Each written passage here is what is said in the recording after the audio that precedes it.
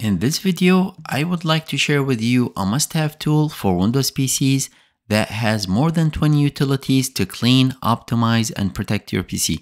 It's a must-have tool, and best of all, it's totally free to use. Let's get started. Let's have it downloaded and installed on your Windows PC.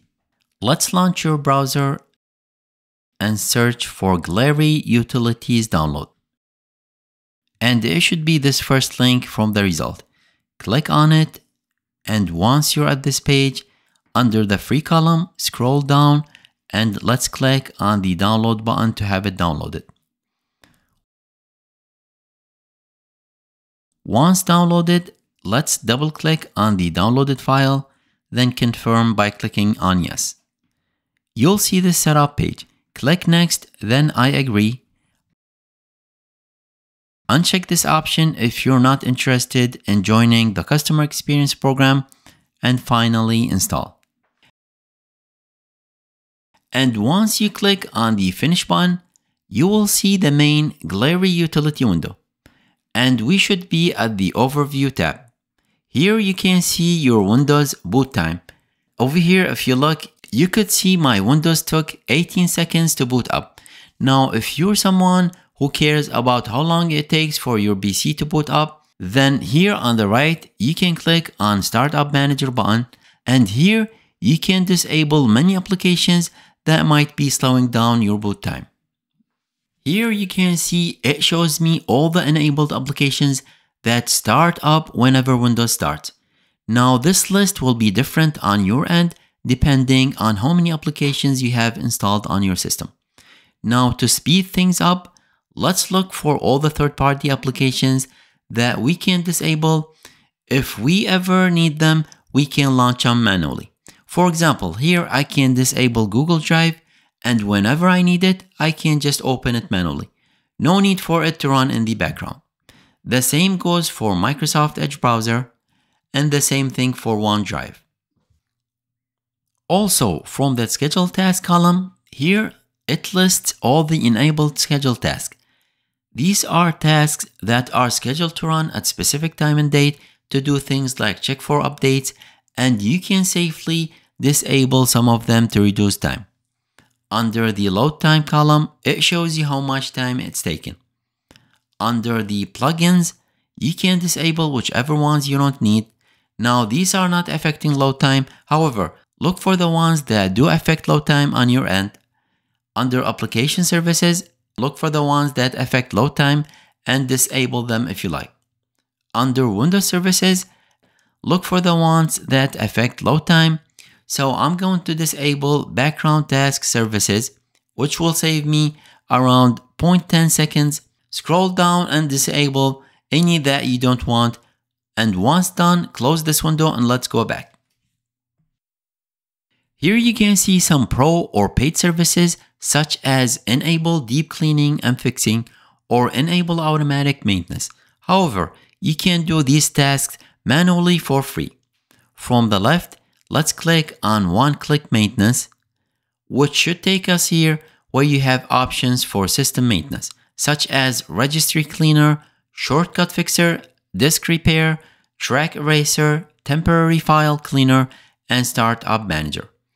Let's select all of them, then click on the Repair Issues button. Once the scan is complete, here on the right, it will show you if the issues have been resolved or if there were no issues found. Next, let's click on the Clean Up and Repair tab. And here you can see all kinds of utilities that are totally free to use. The first one we're going to click on is the Disk Cleanup. Here on top, it shows you how much data you can free up by cleaning your disk. On the left, all the pre-selected directories are safe to delete, but you can make changes if you like.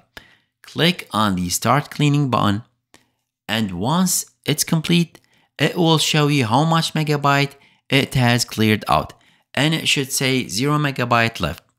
Now let's close this window and go back. Now let's click on the Registry Repair, which should start scanning your registry for issues. If anything is found, the button on the right will change to Repair Registry, and you need to click on it to fix the issues. Next, let's click on the duplicate file finder. Now this will scan for duplicate files on your drive that will take space or create issues if it's a system file. So you can scan and either delete or exclude any that are found. You have other utilities like Context Menu Manager and Uninstall Manager. If you click on the Uninstall Manager, you'll find all the applications installed on your PC, including ones that came pre-installed, which you cannot uninstall using the normal Windows uninstaller. For example, here I can uninstall Microsoft Edge. If I select it and right-click on it, I get a couple of options. Select Uninstall this program, and here you have the option to create a restore point before uninstalling. I'm just going to uncheck it for this demo. Select the program from the list, and then click on Uninstall. Once uninstalled, you'll have the option to remove all the leftover files. Leave everything checked and click on Delete button. Now Microsoft Edge should be completely removed from the system. From the left menu, you have tabs like Large Programs and Rarely Used Programs, which are good to go over and delete those that haven't been used in a long time. Also, you can uninstall Windows Update and Windows applications if you like. Close this window and let's go back. Next, let's click on the Optimize and Improve tab. Here you have a list of utilities such as Startup Manager, Disk Defrag, Memory Optimizer, Registry Defrag, Check Disk, Driver Manager, and Software Update.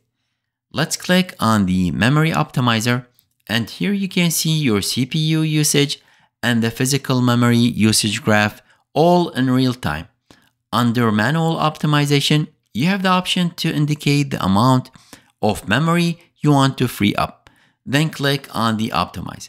This is really useful if your RAM or memory usage is high and you want to lower it.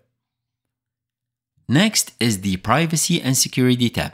Now here you have a list of utilities that handles various aspects of your privacy and security, such as Track Eraser, which erases all traces of cookies and internet history. This is essential if you care about your privacy. Once you click on it, it will scan and give you the option to delete traces. Click on the Erase Checked Tracks and confirm by clicking Yes.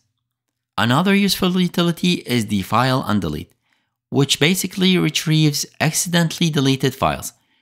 This can come in handy when you need it. Next is the File Encryptor, which protects your files from unauthorized access. Here you can add files you want to encrypt or password protect.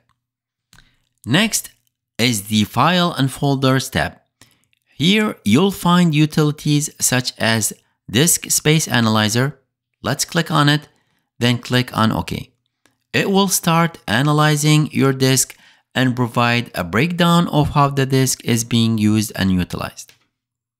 Another useful utility is the File Splitter, which can split a large files into small, manageable files and then reassemble them if needed. Now, this can be useful if you're trying to send a large file in an email. Another utility is the Quick Search, which does a better job of locating files and folders by name. Next is the System Tools tab. Here you have many useful utilities such as System Information, which is really useful for quickly looking up information about your computer, operating system, memory, drivers, display adapter, network, and other devices. Another utility is the Registry Backup and Registry Restore, which are really useful if you are modifying the registry and need to restore the old registry if something goes wrong. Also, there is the Repair System Files, which is really useful for scanning and fixing corrupted Windows system files. And finally, you have System Backup, the System Restore, and Undo Changes, which restores all the changes made by the Glary Utilities. With all these free utilities, this tool is at the top of my list of programs installed on my PC. I hope you like it. If you do, please like and subscribe. Until next time, bye for now.